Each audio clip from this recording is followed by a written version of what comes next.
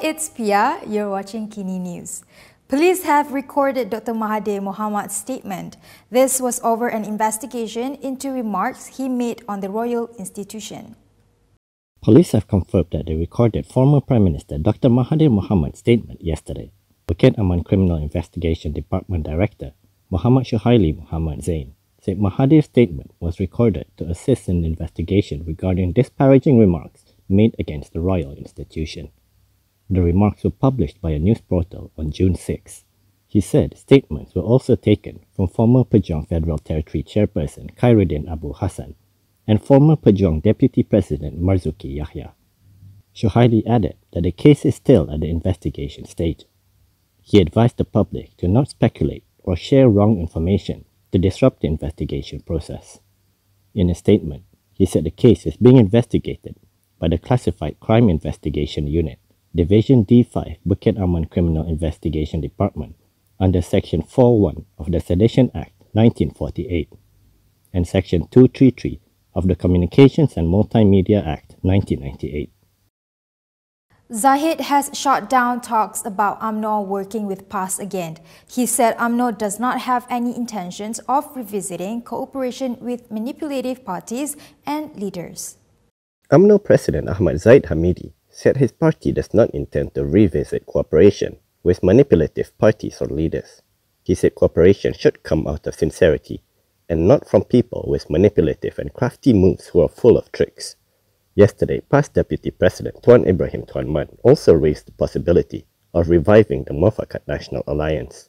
However, Tuan Ibrahim ruled out teaming up with leaders who were willing to cooperate with DAP. He said the Muafakat National Alliance was still popular with many of UMNO's grassroots, and the platform is still open.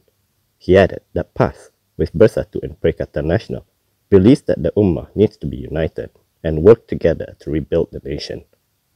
Tuan Ibrahim had said this while commenting on the statement of former UMNO Supreme Council member Tajuddin Abdul Rahman, who expressed the need for the spirit of Muafakat Nasional involving PAS and UMNO to be revived. Meanwhile, a former PAS MP has questioned if PAS is out to conquer and divide UMNO leaders.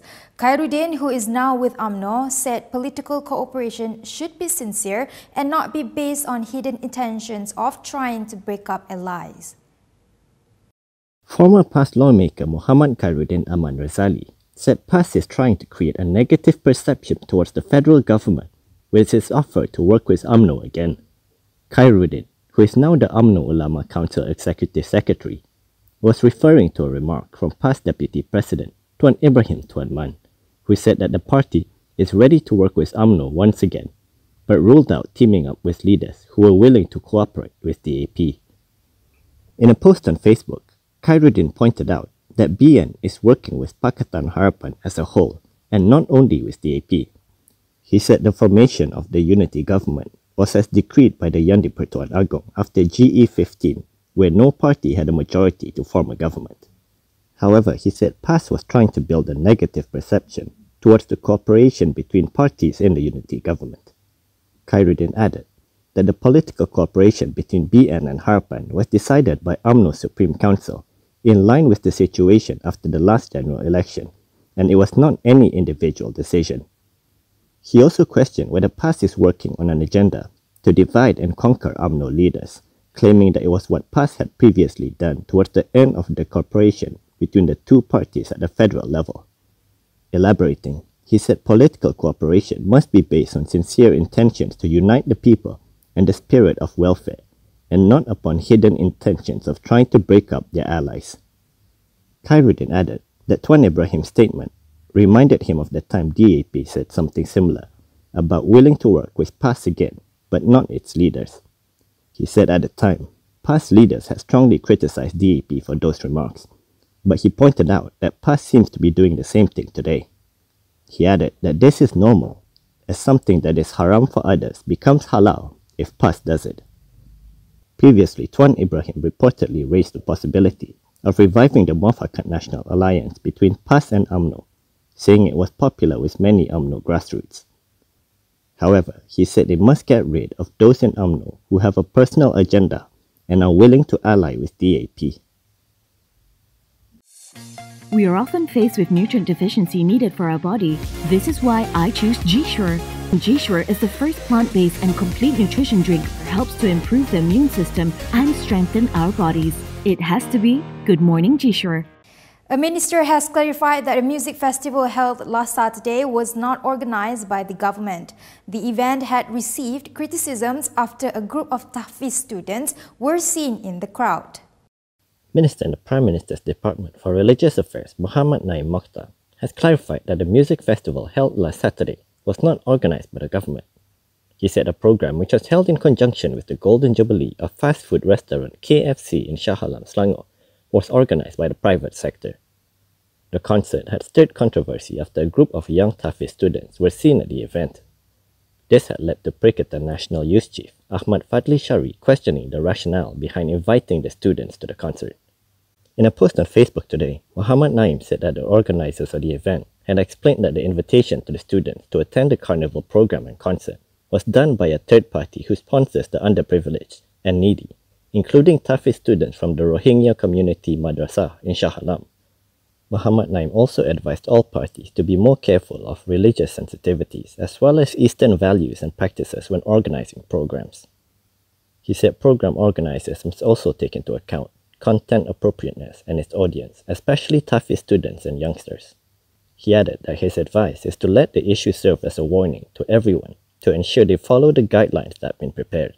Muhammad Naim added that he has also asked the Department of Islamic Development Malaysia to call the relevant parties to take appropriate action. Lim Lip Eng has demanded a public apology from a Bersatu leader and PAS over their claim that China nationals were being granted Malaysian citizenship. Kepong MP Lim Lip Eng has demanded a public apology from Bersatu Information Chief Razali Idris and PAS. This was over their claim that some 54,000 China nationals are in the process of being granted Malaysian citizenship. In a statement, Lim gave Razali and PAS 24 hours to withdraw their allegations and issue a public apology, failing which he would lodge a police report against them. Lim claimed the allegations made by both parties were false, slanderous and malicious and violated sections in the Penal Code, the Sedition Act, the Communications and Multimedia Act, and the Printing Presses and Publications Act. The allegations about the China nationals had first emerged on social media earlier this month, with a viral video claiming that they were being granted citizenship to become DAP voters. The Ministry of Home Affairs has since issued a statement denying the claim, saying that the video footage was intentionally edited to manipulate Home Minister Saifuddin Nasution's speech from January. However, last Sunday, Razali had urged the Malaysian Anti-Corruption Commission to investigate the Home Ministry, Home Minister, and the National Registration Department over the matter. PAS had amplified Razali's demands by posting a series of tweets, similarly asking for a MACC probe against the tree. 3 BN members has failed in the legal bid to challenge the exemption given to Umno over their no contest motion for the top 2 posts in the party. The Kuala Lumpur High Court dismissed the judicial review leave application by 3 BN members to quash Home Minister Saifuddin Nasution Ismail's exemption against UMNO's deregistration. Judge Amarjit Singh denied the legal bid by Sataria Abdul Karim, Zaidi Abdul Majid and P. Velasamy during open court proceedings this morning. He ruled that the judiciary has no jurisdiction to hear cases involving internal matters of a political party as stated in Section 18 of the Societies Act 1966. The court made no order for cost. Previously on March 7th, Saifuddin revealed that he exempted UMNO from a law that could have seen the party deregistered over its upcoming polls. This was after UMNO barred contest for the UMNO presidency and deputy presidency positions. Following this, the 3 BN members went to the civil court with the judicial review leave application. According to the case papers, the BN trio contended that Saifuddin's decision is invalid for contravening Article 8(1) of the Federal Constitution. They also claimed the minister's exemption discriminated against UMNO members' rights per the political party's constitution to contest for the top 2 posts. The three added that Saifuddin had not given a reasonable explanation until now.